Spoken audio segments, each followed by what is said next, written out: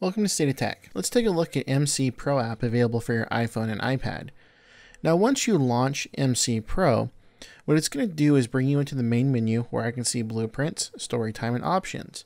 Now, the whole point of this application is to actually give you some blueprints for nice buildings that you can build inside of your Minecraft app, and this is going to give you blueprints. You can see that we have 19 different categories in the top of the screen, and I'm scrolling through all of them so you can kind of see what each category offers. And all of these are updated all the time, so there's constantly new blueprints that are being added each and every day.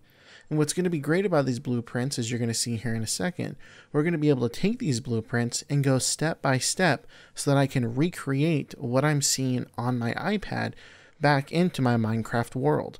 So if I see something here in these blueprints that I like, I can actually view how to create it and then make it in my Minecraft game.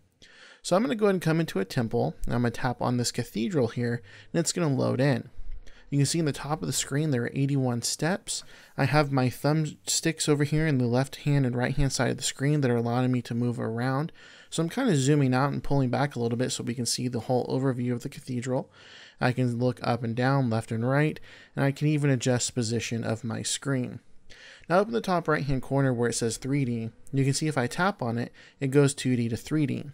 I can also adjust some camera physics, adjust gravity, adjust collisions. You've seen that gravity's in place. I'm falling down into gravity. I'm going to go and shut that off. I've pinched to zoom in, so I can pinch on the screen and zoom in. I find this a little bit useful to kind of get in and get out really quickly. In the top right hand corner, I can adjust which position on the map I want to look at. Northwest, south, east, or top. And I can even toggle 3D view and 2D view right inside this menu as well. So I want to actually add in a grid, and what this is going to help me do is when I'm actually looking on top, I can count how many grid pieces there are that I'm laying out, so that way I can follow this pattern to a T based upon the grids. You can see how all this grid view is showing me where each and every one of those blocks is going to go.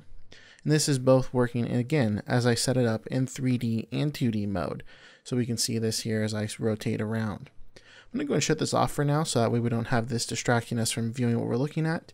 I'm actually going to enable a block ID. You can see all the different block ID hexadecimal values that I can add in. So I'm adding an icon and name and the hexadecimal value. So that way I can see these blocks and I can see what block I actually need to place there to make this exactly as it is. Over that, next to the ID, we have our overall materials table. So I can see all the materials that are used to create this building. And then what I can do is actually go all the way to step 0.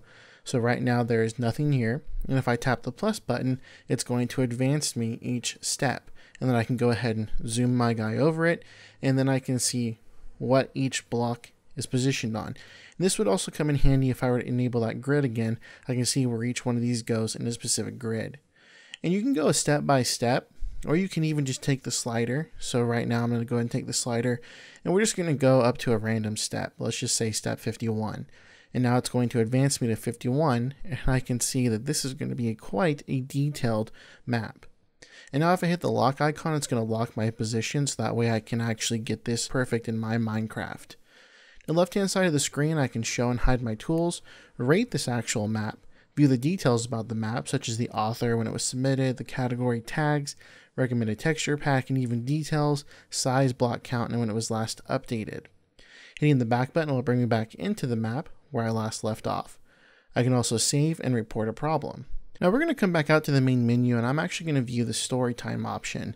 This is where I can view user submitted stories, and I can read them here directly on my device. And these are all from the Minecraft universe. I can tap next in the bottom right hand corner or chapter to advance the chapter in the specific story that I've selected. Coming back out to story time, I can see that I can sort by name, updated date, or read and unread. And I can also see if there's new, completed, or in progress stories or abandoned stories up at the top of the screen. In the options, I can actually tap the question mark and view what premium content I'll be able to purchase with in-app purchases. So I can get no more ads, I can get premium content, pro builders, and even ultimate access. And you can read what each one of these will give you in the description here in the box. And then I can actually come back right into my blueprints and continue where I left off. So once again, this application is called MCProApp. If you like it, pick it up for your iPhone and iPad in the App Store.